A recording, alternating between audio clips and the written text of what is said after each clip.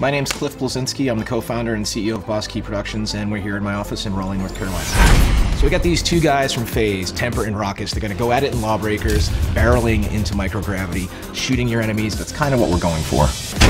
LawBreakers is a first-person shooter in which players defy gravity and combat can come at you from every angle. I think you guys are wrecking them right now. 25 kills. It's non-stop 9,000 miles an hour, and it's just go, go, go.